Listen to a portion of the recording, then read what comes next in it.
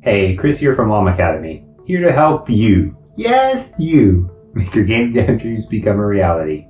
Today we're going to look at how to draw informational text and lines in the scene view using the Handles API. I did this in AI Series Part 12 to show what path an AI would take to get to a target and why that is the shortest target compared to the vector 3 distance. To achieve this, we're going to look at three things. We're going to look at the editor class that allows us to make a custom editor for one of our scripts. We're going to look at the handles class, the label specifically, which allows us to draw text in the scene view. And we're going to look at the Handles.DrawLine functionality that allows us to draw a line between 2 points in world space.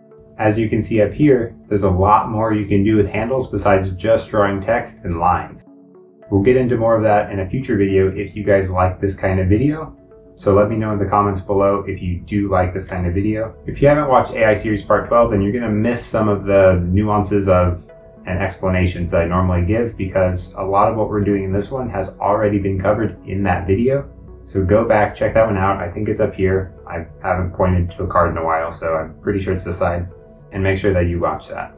In this video, we're specifically focusing on the editor part and drawing stuff in the scene view, not the actual algorithm in depth like I did in the AI Series Part 12. In your project, to do any of the editor scripting, you need to put some classes in a special Magic Unity folder called Editor. Unity understands all resources in this folder should not be included in the build and are only for helping you in the editor. So if you don't have that, make that folder Editor and then create a new script, move to closest target editor. We'll then open the Move to Closest Target editor and make it extend the editor class. By extending the editor class, we get access to some Magic Unity functions like the on-scene GUI, which allows us to draw controls in the scene view. At the top, we'll add a custom editor type of Move to Closest Target attribute. This tells Unity that this editor class that we're making should only be used for the Move to Closest Target class. Whenever we have a game object selected that has the Move to Closest Target script on it, it will call whatever functions we have defined here. So we'll define the public void on-scene GUI because we want to draw some controls in the scene view. And in there, we'll do Move to Closest Target equals Move to Closest Target, target. This gives us a reference to the Move to Closest Target based on the target that the user currently has selected. This target is automatically populated by Unity in this editor class. If for some reason this is null, we'll just return and not do anything. Then we're going to do the exact same thing that we did in the Move to Closest Target script in the AI Series Part 12. If you haven't checked out that video, please go back and watch it. I'm not going to explain all of this in as much detail as I did over there. The general concept that we're doing here is we're trying to find all of the paths that the NavMeshAgent will take to get to those specified targets, calculating the distance each of those is, and then we're going to draw some stuff in the scene GUI once we know what those are. So we define some variables to figure out what the closest index is and what the closest target distance is. So we loop through the move to closest target.targets.length. We add a new NavMeshPath to our list of paths. We check if the target is null. If it is, we're just going to skip this one. That way we don't explode whenever something is null. We'll create a reference to NavMeshPath, path equal to paths indexed by I.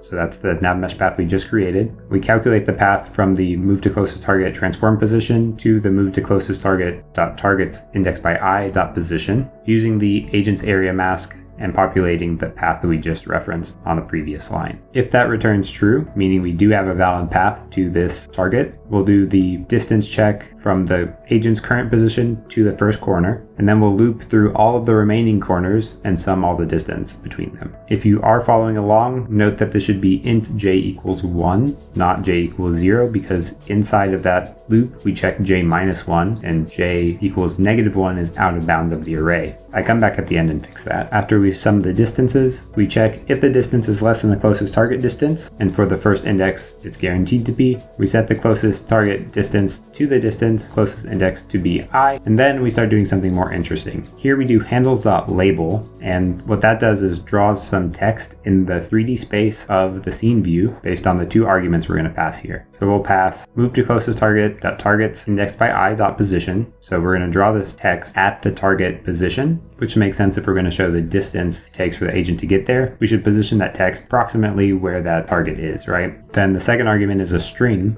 We're going to use a string template here. That's this $, quotes, and put in the vector3 distance, colon, we use this curly brace to actually inject code into the string here. And we'll do vector3 distance, move to closest target, .transform.position to the move to closest target, .targets, index by I, .position. We'll take the result of that and do .toString, so you could convert that float value to a string, and we'll pass in n3 to the toString function, and that will just format our string so we have 3 decimal places. After we've listed the vector3 distance, I'll do a new line and put path distance, and then again the curly brace with distance.toString, again with the n3 format. That'll draw the distance when we do have a valid path, but we also potentially might not have a valid path. So I'm going to copy this and paste it into the else block. And at the end, instead of putting the distance, because that's no longer defined, I'll just put invalid path, because wherever the agent is cannot get to our target. Once we've drawn all these labels, what we'll do is iterate over each of the paths that we just defined. So that's for each NavMeshPath path in path. We'll check if the paths.index of path is equal to the closest index. So if we're dealing with the path that is the closest one,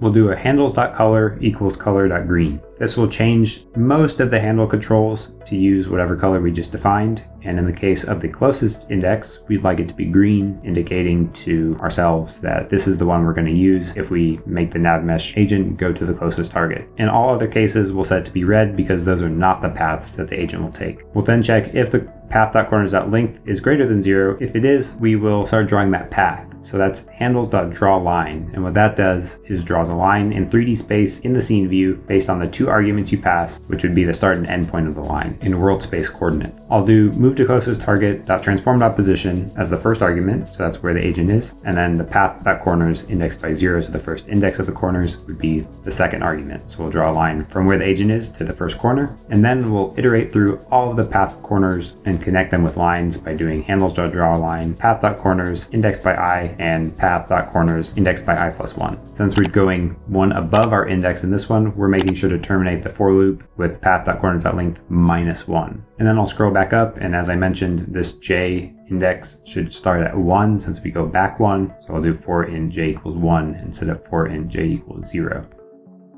Let's hop back to the Unity editor real fast, select the agent, and we can see our lines are drawn. One of them is green, the rest of them are red, and the green one's the closest one. But it's pretty hard to read the text because it's this like black color and we have a grayish floor. So let's see what we can do to address that. We'll go back to the move to closest target editor script, and at the top of the on-scene GUI function, we'll define a GUI style called style and set it to be a new GUI style. And what I'll do here is use this shorthand constructor, I think it's called. Anyway, what this does is allows us to define in just this constructor the properties that we'd like to define. So I'm going to use normal because remember that the labels only use the normal style. I'll do that equals a new GUI style state. And again, I'm going to use the same object constructor syntax to provide the text color and set the text color to be white here. This is more or less the same as doing GUI style equals new GUI style, and then doing style.normal equals new GUI style state, and then style.normal.textColor equals color.white. Then we'll scroll down to where we did Handles.Label, and at the very end of these lines, we'll add the style as the third argument. After our string, we'll add in the style on both of them, and that will make them take this style where we just overwrote the color to be white. If we hop back to the Unity editor, now our text shows up as white, and it looks exactly like what you saw in the AI series part 12.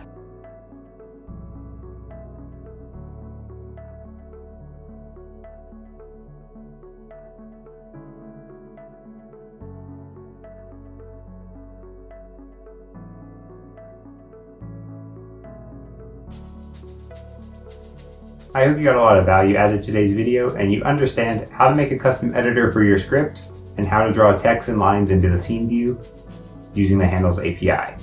If you have been getting value out of this video, please consider liking and subscribing to help the channel grow, reach more people, and add value to more people. New videos are posted every Tuesday and sometimes on other days too, like this one. If you have any questions, if you have a suggestion for a topic, or if you implemented the Handles API into your project, drop a comment down below, and I'll see you on the next video.